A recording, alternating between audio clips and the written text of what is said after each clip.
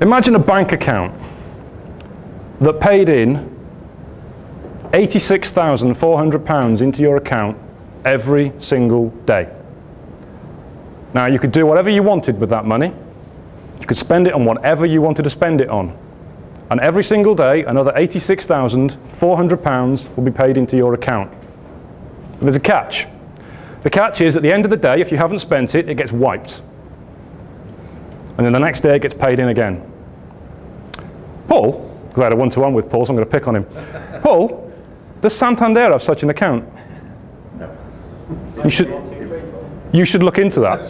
You should look into that. That's a really good idea. My wife would spend £86,000. So if you had this £86,400 paid into your account every single day, what would you do with it? Cliff, what would you do to make sure you got the most out of that money? No idea. No idea. It's not as easy to spend as you think. Yeah, well, I could do it. Toys R Us are having a closing down sale. Gonna need a bigger house. Gonna need a, yeah, the wife keeps telling me that.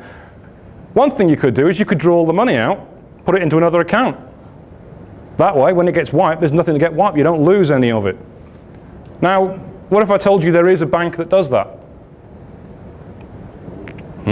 Ooh. It's definitely not Santander, no. It's definitely not yours either. It's not mine, unfortunately, no. It's called time. Every single day, you are given 86,400 seconds. And you can do with them whatever you want. You can spend them with your family. You can spend them watching TV. You can spend them working, driving your car, eating, sleeping, whatever you want to do. And at the end of the day, if you haven't used them wisely, they get wiped. And then you get another 86,400 seconds the next day to do with whatever you want to do. And how you spend that time is very important. So you might be thinking, yeah, you're damn right, what am I doing here at this time of the morning? Why am I wasting my time here and not spending it asleep or eating?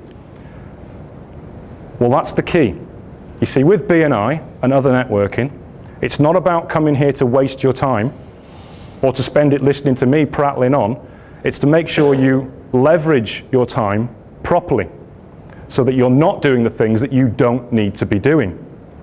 When you have a one-to-one with someone, you're spending an hour of your time teaching them what they need to do to find you more business, so that you are not out wasting your time finding more business. They are doing it for you.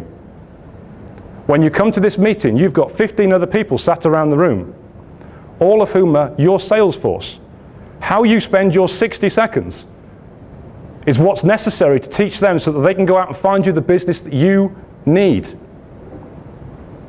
Coming to BNI is about leveraging your time so that you are not wasting it doing the things that you don't need to do.